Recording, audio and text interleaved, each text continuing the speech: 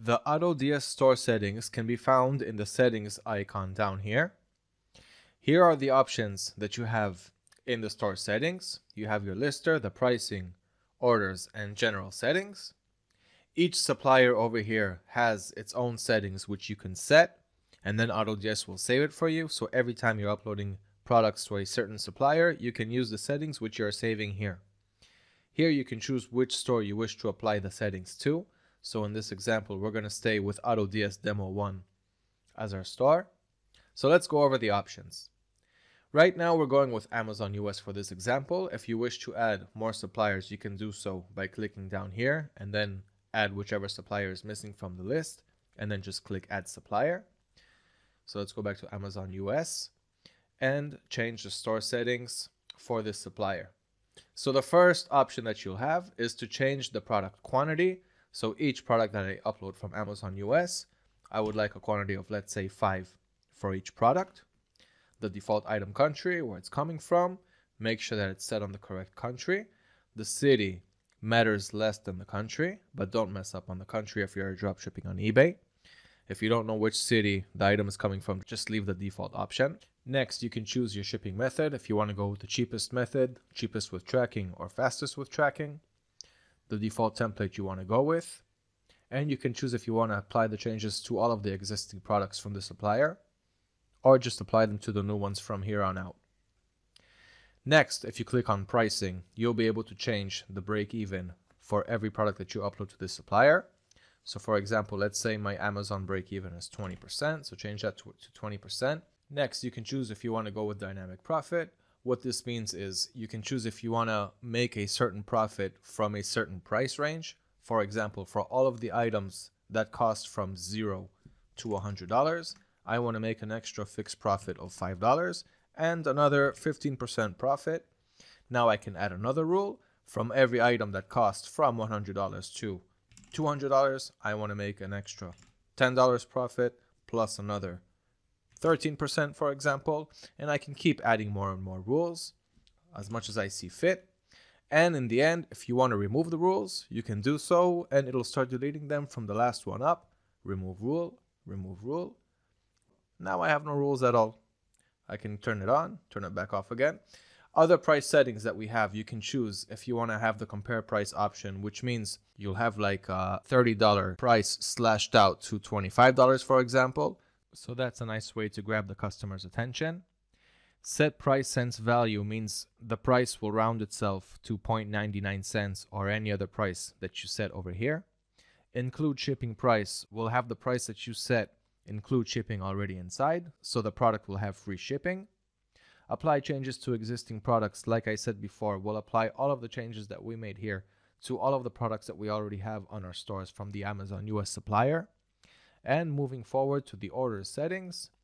So here you have two options for the automatic orders. One is the fulfilled by AutoDS service, and the other is automatic orders. The difference between fulfilled by AutoDS and automatic orders is that on fulfilled by AutoDS, AutoDS already have their own buyer accounts. They will buy all of your products for you from your suppliers. They'll take care of automatic ordering, updating the tracking numbers, taking care of your returns and refunds. All that you need to make sure of is to have enough balance inside of your fulfilled by AutoDS account. Once you have enough balance, the orders will start issuing themselves automatically. So the difference between that and automatic orders is that on automatic orders, you have to supply your own buyer accounts with your own payment information inside of them. And AutoDS will automatically fulfill your orders using your buyer accounts with your payment information.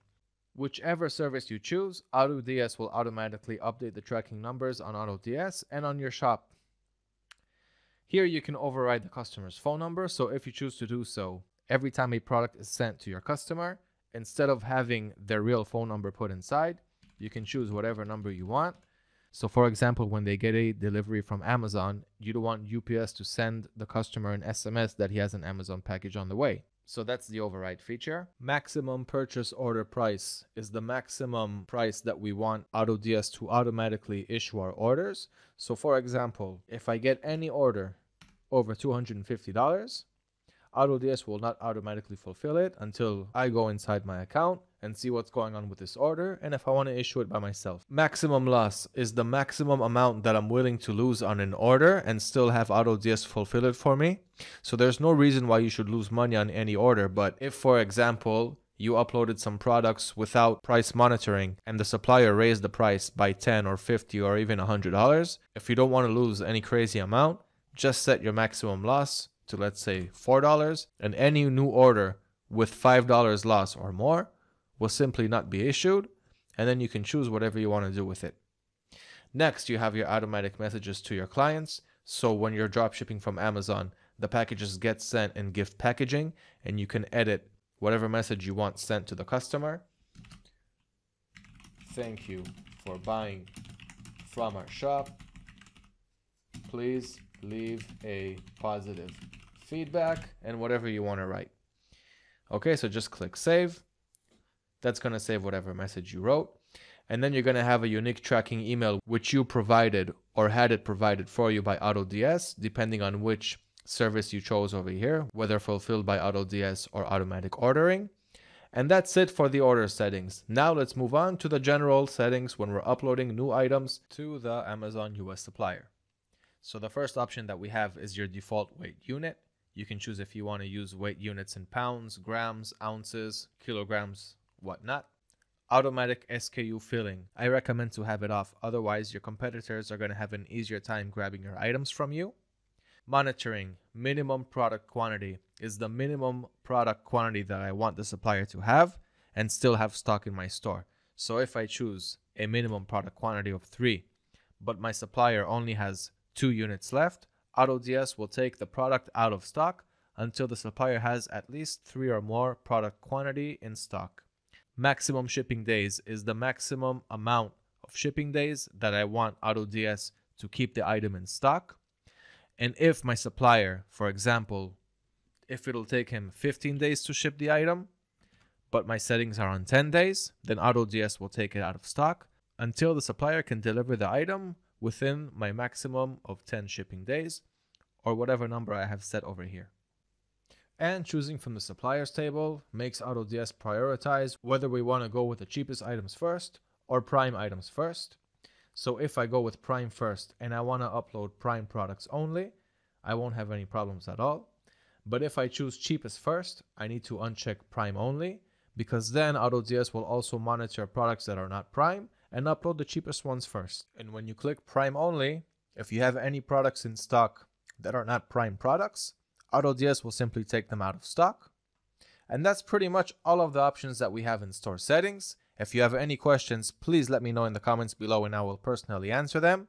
Please also subscribe to our YouTube channel to stay updated with everything that's going on in the dropshipping world and learn more cool features about the AutoDS monitor.